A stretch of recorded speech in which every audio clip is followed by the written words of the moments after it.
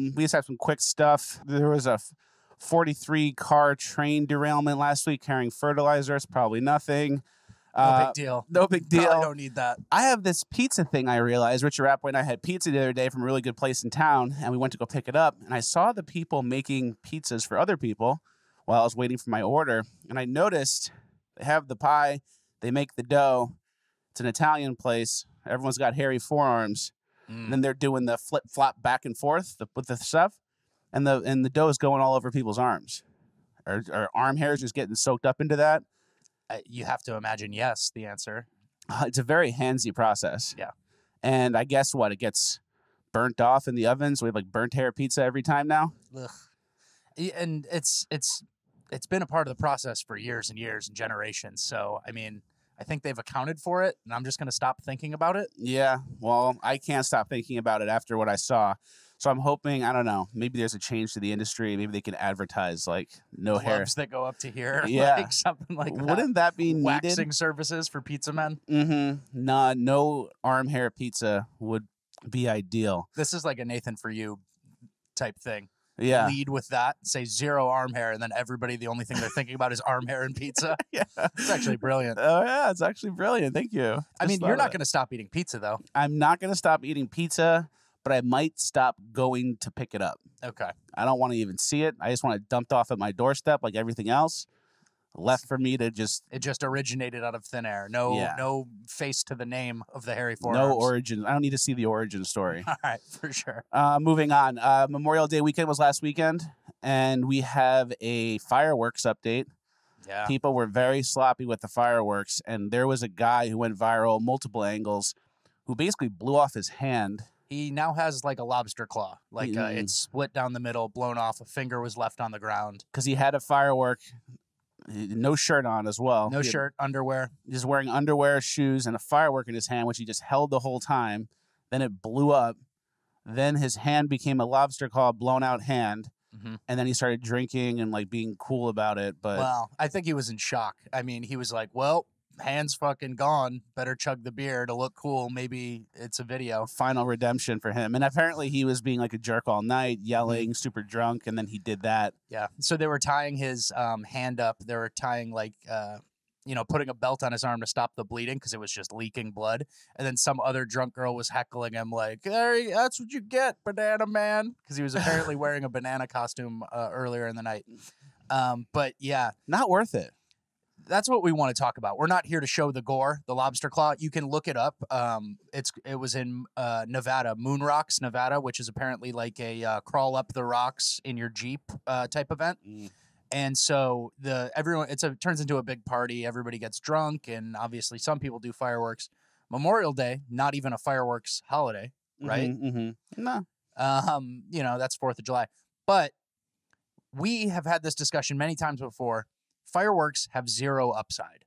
Oh, yeah. Like the same principle that applies to recording fireworks on your cell phone and being like, wow, there's the fireworks, knowing you'll never watch that video again. And instead you're missing what's happening in real time as well. So you're missing it in the beginning, you're missing it on the front side, and then you're never going to watch it on the back side. Exactly. And so there's no upside to being the guy who's holding fireworks. I think that was so weird, and this guy just got humiliated. Yeah. It's a case of that's what you get. It kind of is, yeah. And I mean, I don't know, dude, hey, maybe one sacrificial lamb to remind everybody that like your hand can get super blown off, and fireworks, presumably cheap Chinese made fireworks. Mm-hmm. You know how there's always like a factory explosion once a year of like, oh, that was a fireworks factory in China. Oh, exactly. This is an example of not an old wives' tale. Yeah. You'll blow your hand off. You literally will. It happened. Yeah. And so if you're going to do fireworks for 4th of July, you're going to ignore all this good advice and this making fun of. Let your uncle do it. Let the guy who's a little more risky, who, maybe doesn't need the hand. If you're going to do it in your non-dominant hand. That guy blew off his left hand. Yeah. I'm assuming he's a righty. Yep. So there is a silver lining there. Yeah, there you go. And we have like other people like Jason Pierre-Paul. You know him, right? Basketball? No, football guy. He was on the Giants. Oh yeah, 90 something. No, like 2000. He's still number 90 something. Yeah. So he's still in the league, and he famously blew off a finger and a half, I think. and he still plays. He plays football with a glove that's like this. I like that. Yeah. This guy, they found his finger the next day in the dirt, right? Yeah. You think we can show that? We can show that. We'll blur it a little bit. Okay. But yeah, that's what they found the next day. It's not getting reattached, probably. Oh, and the other funny thing, not funny, but this guy was holding it up, like blowing up the firework, and then like some other guy got hit directly in the chest too. So he ruined his own life and endangered another, and the guy's like lung collapsed or something. So Very interesting. Well, everyone can learn a lesson from that. Moving on, we're still in housekeeping. I saw this video of something called FarmerBot. Oh, yeah. Where it's basically this robot that just does all your farming for you. Planting the seeds, moving it. Planting, watering it, sun, 24/7, runs its own thing. Pretty interesting. This is how I think Bill Gates farms. He owns a lot of farmland. Bill Gates, gates of hell. You have to travel through the gates, and he lets you. Bill Gates. There's a bill. You have to pay for it. And then once you do pay it, you are submitted through the gate. Bill Gates, that's his role. The high-level analysis. Yeah. So the FarmerBot is very interesting to me. It's kind of one of those things that you don't have to do anymore, and it gets replaced. Like the stuff does stuff for you. Yeah. And I think that's actually obviously a problem in society. Like back in the day, you'd wake up, you'd mow your lawn, you'd get some eggs from the chicken, you go to the store, you'd mail a letter, you fix your car. But now we don't have time for any of that because we have to get back to TikTok. We have to get back to teenagers lip syncing Cardi B songs. Yeah, but poorly too. Like off beat a little bit, and you're like, something's not right. So it's almost like instead of taking control of your life, they're going to give you even more ways to have convenience. So I guess FarmerBot is that. And it's weird because it's like it doesn't need no human support. But then it's like the FarmerBot robot itself probably needs some sort of maintenance robot. Yeah, that's true. And then you're not using the maintenance robot that much because the FarmerBot robot is pretty efficient. So you have to like exercise the maintenance robot, maybe get some backup robots, and then you're kind of setting yourself up to get taken over by AI again. That's true. They can kind of turn on you and poison you and not produce your food. And if they have their own AI plan, the FarmerBots would be a good place to carry it out. Yeah, and then it turns out there's only like 3 total people who know how to fix the maintenance bots, and then they're getting paid. They're through the roof. And then you're back to overpaying for everything and not farming as efficiently as you thought you could. Yep. So that's usually how it goes down. So you're anti-robot farming in any way?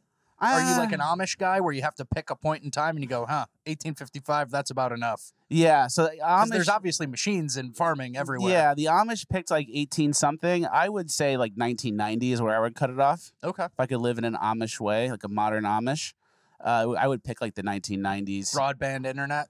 Yeah, I would have internet. Yeah, internet. Slow internet though. Yeah, maybe early 2000s. Your career is gone. Yeah, I'm in the woods now. It's just me and FarmerBot in the woods now. Yeah, but maybe it's good to take back certain things in our lives. And like I'm the worst at that. I order Postmates and Uber Eats. I order Amazon. Loves the service economy. At groceries, people bring them to me. So if I want to get instead of going out and getting an egg and cooking it, I'll buy an egg from someone who already collected it, and then I'll pay someone who already cooked it, and then I'll have someone deliver it.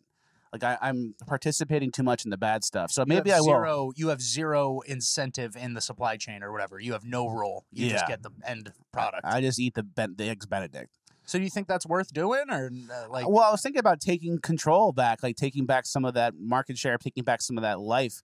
But then my life, I feel like, would be just me going and doing like chores. Tedious. It would be tedious. Tedious things. And it's like, I have to go get an egg from Outback, and then I crack it on the frying pan. I'm cooking eggs now, and it's like a 2-hour process to get a $5 egg sandwich.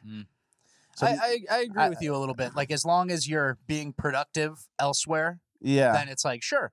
Like time is the most valuable thing. Yeah, but if you're gonna just sit around or whatever, it's like you might as well kind of learn how to do it. But everyone needs to find their balance, I think. Because if there comes a time when no one's doing that stuff anymore and we have to figure it out ourselves and provide our own food, things could get pretty ugly. There was that fertilizer train derailment? What was that? Yeah. Yeah, something like that. All right, last piece of housekeeping before we get into the show. We have a great show today. Richard Rapway and I have been playing pickleball, and here is some pickleball action. Place your bets. Me versus Richard Rapway, 1 point. Let's see how it goes down.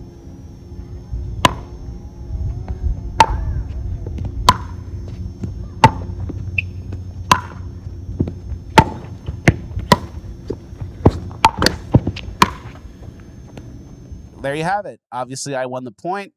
Richard Rappway could not keep up. If you guys thought that that's how it was going to go down, leave us a super thanks. Today's super thanks dollar amount is $5. If you were impressed by that pickleball point, You're assigning a dollar amount? today's pickleball, if you were impressed by the pickleball point we just showed, please send us a super thanks of $5. It goes a long way. It keeps the show alive. It keeps us alive as well.